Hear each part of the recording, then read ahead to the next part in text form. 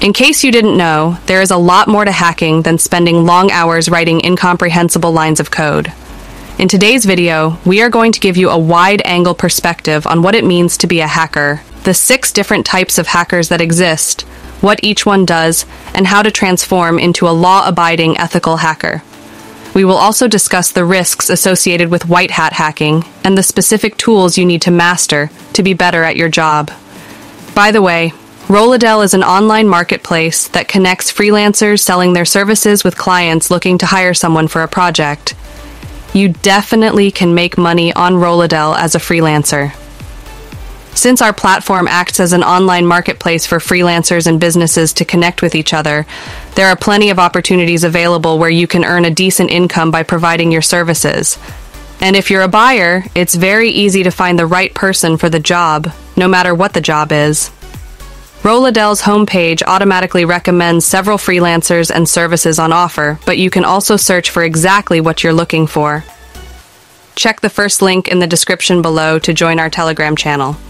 Back to the video, hacking is difficult and a real craft, so make notes, brace yourself, and get ready for some real interesting stuff. Let's go. Who is a hacker? When you're asked this question, the images that probably pop up in your mind are a variety of unpleasant stuff orchestrated against individual privacy and corporate data. But hacking never started out in this way. In the 1960s, the term hacker was used to describe someone who was highly competent in the use of computer code and could use that knowledge to optimize the efficiency. This term later developed into a title for someone with an advanced understanding of computer systems, capable of utilizing it to identify technical problems. It has also come to refer to one of the first few thoughts you typically have when you hear it spoken. Certainly, hackers can and do obtain unauthorized access to computer systems with the aim of launching attacks on a company, individual, or government agency software infrastructure. Can hacking be called a lifestyle in our society? Well, some like to think of it as such. Besides money, there are different reasons why people choose to become hackers. Let's dive into the 6 categories of different hackers. Black hat hackers could have reasons that range from a desire to secure bragging rights for hacking into a seemingly complex system, tormenting people's lives for the pleasure of it, or simply getting a peek at the massive volumes of information that public and private establishments would rather not show. Gray hat hackers do what they do for the security of databases, albeit through illegal means, and they sort of straddle the line between hacking for ethical reasons and doing it in an entirely wrong way. An example is this Palestinian guy Khalil, who hacked and posted on Zuckerberg's Facebook account in 2013. He had reported a security flaw to the Facebook team, and when the response was unsatisfactory, decided to take matters into his own hands. White hat hackers are the angels of the lot. They are competent and recognizable industry professionals who try to anticipate the work of malicious hackers by spotting system weaknesses before they do. While the actual term was coined by IBM Vice President John Patrick in 1995, white hats have been around for almost as long as the idea of hacking itself. In the 1970s, governments created teams to run vulnerability tests on telecommunications and computer networks. These tests are essentially attacks that black hats would perform, only this time they are done with the permission and knowledge of the organization. Perks of white hat hacking: you get passed over on jail time, obtain recognition as a legitimate hacker, and if you're that sort of person, maybe an entire desk to yourself in a gigantic office building. Besides black, gray, and white, there are even more categories like blue, red, and green hat hackers. Blue hat hackers are divided into 2 categories. The first category is a group of revenge seekers who use their understanding of computer systems to attack people or organizations they think have offended them. They can obtain access to social media accounts and databases to steal information about their targets and release it to the public. The reason for this is usually to cause damage to the reputation of their victims. The second category of blue hat hackers are the less vindictive types. They are external security professionals who are invited by a company to test software for vulnerabilities before deploying it for use. They do not cause damage to the system as they merely try to discover potential weaknesses. They may also be hired for collaboration with the company on a periodic basis. Red Hat hackers, on the other hand, gain popularity for their lack of forgiveness. If you want to mess with the facility, make sure there are no Red Hatters around, as they tend to go overboard in their reprisals. Red Hat hackers are similar to white hats, in the sense that they have noble reasons for what they do, but diverge in their professional choices. A Red Hat will typically uncover a black hat hacker, then launch different attacks to cripple their system. They are aggressive and will do ultimate damage to participants they find threatening. Finally, green hat hackers, like their name implies, are newbies in the world of computer manipulation. They are enthusiastic about hacking, but also do not know enough to properly navigate systems while experimenting with techniques. They could potentially cause damage without meaning to, and with zero ideas of how to fix it. Blue, red, and green classes of hackers can be said to be more flexible than the first three, as they allow hackers to switch roles depending on their intentions.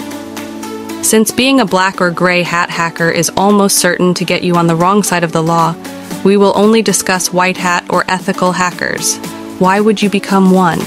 Before deciding to become one, the first thing you need to know is that ethical hackers are not exactly the richest of the pack.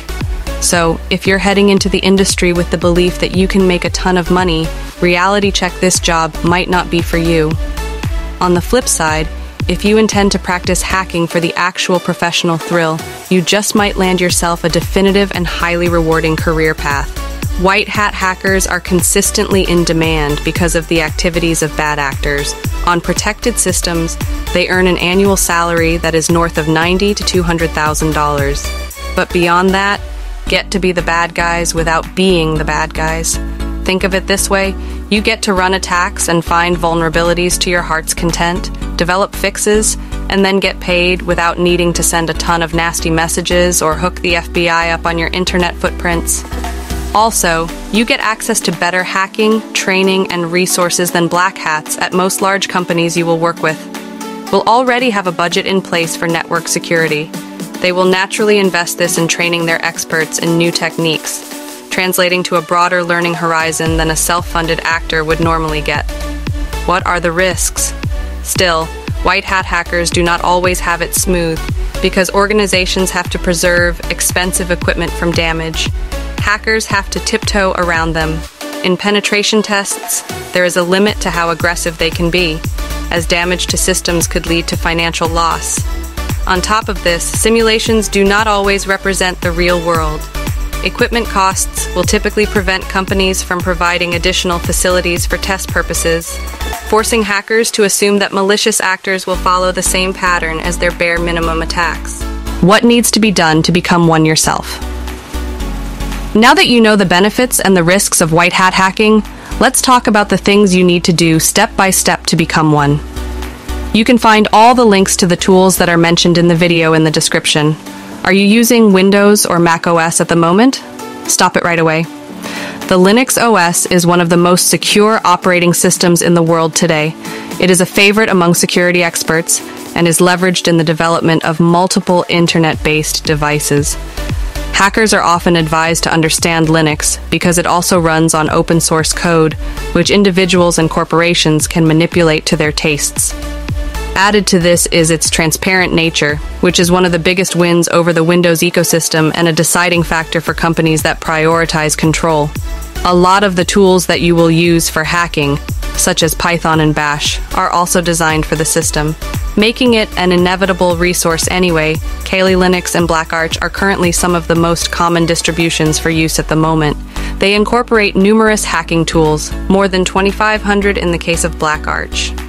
Kali Linux is both a fan favorite and the most stable of the pair due to its existence over a longer period. Developed general computer skills. Another thing you cannot do without is the possession of computer skills. This is the most elementary bit of a white. In fact, in any hacker's professional life, you need to be competent in file management, data processing, spreadsheets, presentations, etc., to evolve into a fully rounded hacker. Train yourself in the use of Microsoft applications, database management, social media, web enterprise systems, and all the other major stuff that will prove critical to your role. Understanding computer networking. A computer network is essentially the interplay of multiple host devices which extend across data transmitted pathways. To become an ethical hacker, it is important to acquire skills in subnetting, supernetting, and a variety of others. These enable you to look deeply into how network components operate and the vulnerabilities that might exist in their structure. Once you are familiar with that area, you can then proceed to outline the most appropriate responses to specific threats. It is equally important to understand that the field of computer networking is quite broad and will require you to take learning one step at a time. Learn computer programming. Programming is basically the construction of commands in a language that the computer understands and can execute with. It is one of the most important pillars of an ethical hacker's career and is best learned with practice. There are different programming languages you can use as an ethical hacker, but the most recommended one would be a multi-purpose language to help you automate several of your deliverables. There are web programming languages like HTML, CSS, PHP, MySQL, and JavaScript. There are also others like C and Python. All of these are pretty straightforward to learn and will reflect in the level of versatility you demonstrate. Learn to reverse engineer. The essence of an ethical hacker in any organization is to fortify the system against intrusion. To do that, you need to identify weaknesses in the architecture and reconstruct them such that they can successfully repel attacks. Reverse engineering is a very helpful way to do this. It basically means that you analyze a product's code and redesign it down to the minutest specifications. This enables you to identify flaws and equip the system against incursions. Database management. Another important part of your job is being able to relate with the organization's systems in a way that helps you to protect them effectively, like regular security at a physical establishment. You need to know the layout of what you are expected to protect and the interrelationship of different segments. The same applies to database management, wherein the bits and pieces are crystal clear to you and you can develop protective measures to interact with it. Learn about server and client-side attacks. Server-side attacks are designed to compromise data stored on a target server. They include DDoS attacks, SQL injection, and DDoS. Client-side attacks, on the other hand, are aimed at software on the device of a client or user. It typically occurs when you unknowingly download malicious software onto your desktop or mobile device.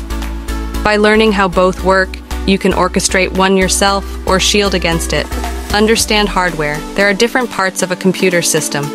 They include your mouse, keyboard, speaker, monitor, etc. To utilize a computer, you need to know how these parts work and their specific functions in the process of man-to-machine communication. This way you can deliver accurately to a network the exact functions you want it to embody. Information gathering, a hacker's job is incomplete if he does not understand the rudiments of collecting information. Remember that being an ethical hacker does not translate to not doing what black hatters will normally do. You must be able to collect information on various internet platforms in the same way to understand how they might be exploited in an attack. Hone your skills in entry and exit techniques, leveraging tools like Unicorn Scan, and your value as a white hat will exponentially increase. Cryptography. If you want to prevent sensitive data from landing in the hands of a third party, you need to secure such information by encrypting it so that even when it is accessed, it makes no sense to an intruder and cannot be utilized. Cryptography is concerned with the techniques used in obscuring the true meaning of data. It revolves around the idea of information security and will be required for forcing malicious hackers to wonder why they even bothered in the first place. Learn to use hacking tools. Finally, as a hacker, you need to be up to date on changes within the industry, what tools are being developed, the latest techniques that malicious hackers use on the tools, and familiarize with Metasploit, which eases the entire process of breaching a system. Jack the Ripper for cracking user passwords, Beef for launching sophisticated attacks on web browsers, Burp Suite for vulnerability tests, and a bunch of others. By the way, let us know in the comments which other tools are interesting, and we will add them in the description later. Practice solo. Much of your actual expertise will come from the efforts you apply yourself. Earlier we talked about green hat hackers and how they tend to be disaster-causing agents. To avoid being one, you need to invest heavily in improving your skill set. Besides hands-on practice, you could also engage in studying books that have been written on hacking. It not only helps you to become an authority in your niche, it also exposes you to knowledge that will ordinarily not be discussed in hacker conversations or encountered in practical sessions. Make money as soon as possible to make becoming a hacker much more satisfying. Try to make money as soon as possible. For example, you can join online communities like Bugs, Bounty, and Hackerone. They allow you to earn while discovering vulnerabilities and practicing at the same time. Enroll in online courses. And last but not least, signing up for the courses can really broaden your horizon as an ethical hacker. There are also a number of certifications that add credibility to your status. The interesting part about this is that these programs require you to have logged a certain number of hours in computing experience and will, as such, be a crucial determinant at the employment stage for all the enthusiasts that want to start their hacking career right away. In the description, you're going to find all the links to the tools mentioned and some special offers for helpful courses. Don't wait and start today, because the only way to learn hacking is by doing. And that's the end of today's video. If you made it to this point, it means you are prepared to make the best of your enthusiasm for professional hacking and are a step ahead already. Are you starting your hacking career right away? Or at least think of it. And what type of hacker do you want to be? Leave your thoughts in the comments section, and if you enjoyed this video, don't forget to like, subscribe, and see you in the next one. Bye for now.